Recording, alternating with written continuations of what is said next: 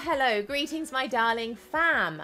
So today I'm going to be doing something slightly different, whereby I will be going through Great Britain with you to look at the extraordinary accents of that place, those places in Great Britain. Very, very diverse, so please stick with me and have a jolly, a skip and a run through them, and you know, try to see if you can do them.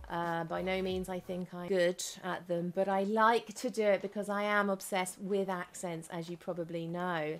I mention it frequently through my videos. Oh, don't forget to subscribe and give this video a thumbs up. That would be really great. So it's happening already.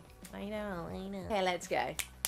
Okay, so the first accent through Great Britain would be RP. Receive pronunciation.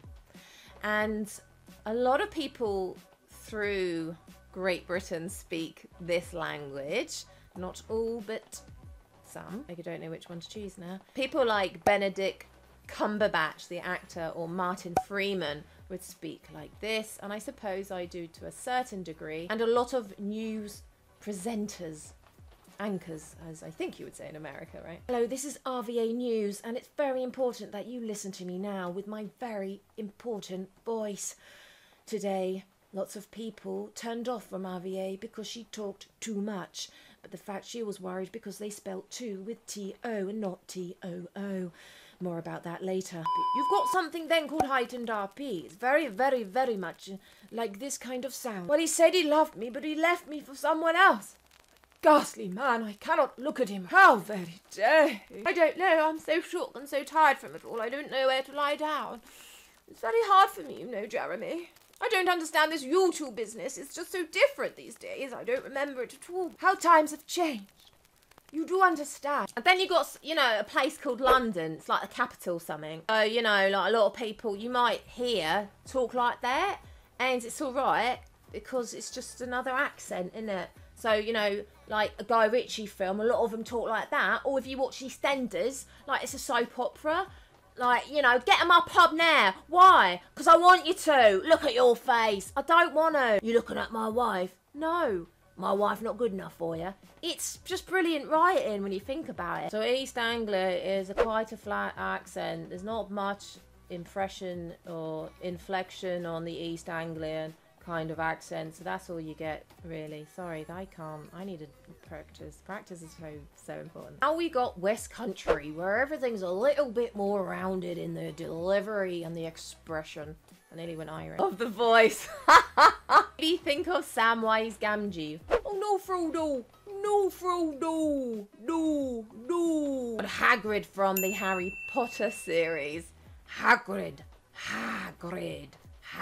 Get off my land, I've got a big beard. Has nothing to do with being on land. And obviously in Cornwall, it's a little bit more like the pirate sound. That's very stereotypical. They're not quite like that. I actually went the other day, but anyway. Ooh, I'm a captain! And then you've got the Welsh accent, but I can only do it if I do Doolittle, Robert Downey Jr., if it sounds a little bit like that. Because it's actually very, very difficult to do. Well, what do you mean? It's like a husky kind of thing on your voice, which is actually aggravating my vocal cords. He's still a fine specimen. Get on the boat. Have you seen that film, actually? It's quite new. Anyway, I quite liked it.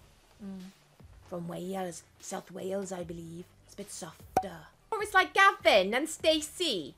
You know, I don't know if you've seen that show. Well, good, Nessa.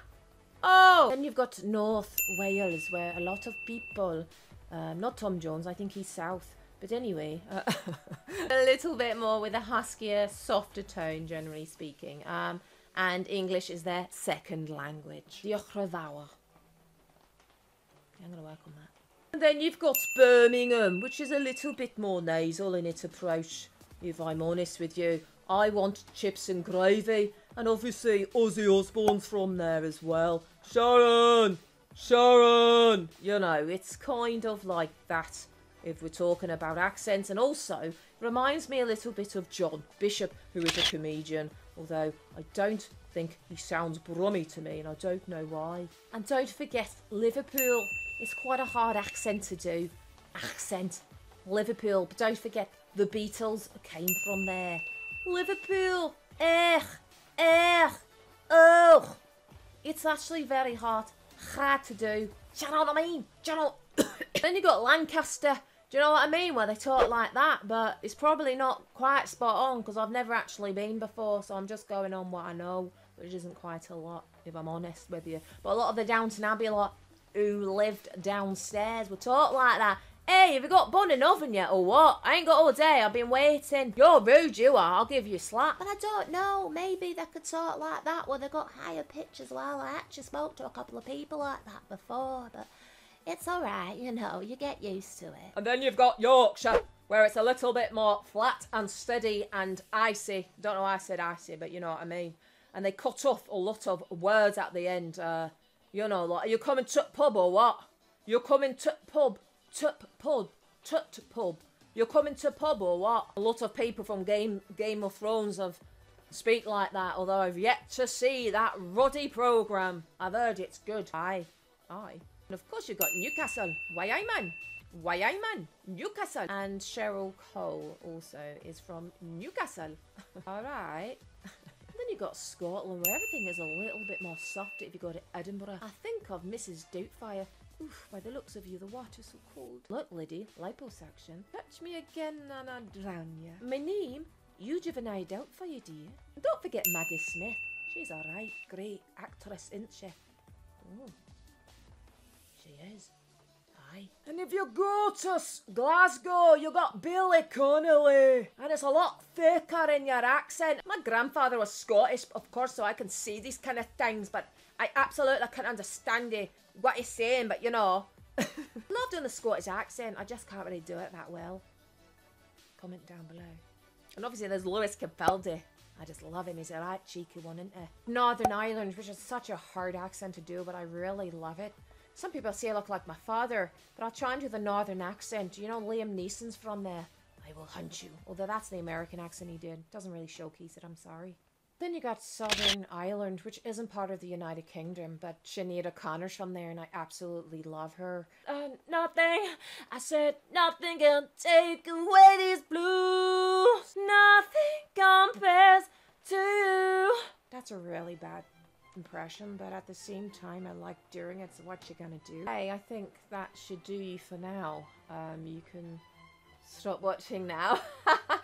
That was a lot of fun. I really enjoyed it. I know I recently Reacted Stroke did the American accents, which I found absolutely amazing. I was enthralled and I loved every minute of that. So I thought, and you were asking me to do that. If you would like me to try other accents, please let me know. Please comment down below and I'd be happy to do it for you, darlings. Of course, I like to please and I like to aim to please, of course. And, you know, hashtag never stop singing, hashtag be yourself, and hashtag you are never alone. And, of course, if you want to work on your accents, impressions, and I can do more, and maybe, like, we can do it together and we can study and see your voice. Of course, like, the idea of singing good is singing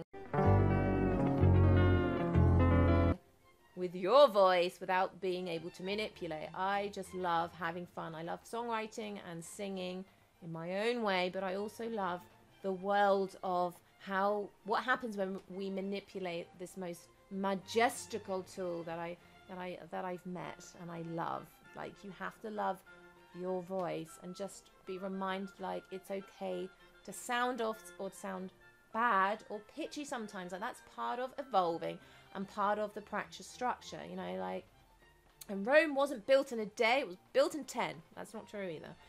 Lots of love. Okay, bye.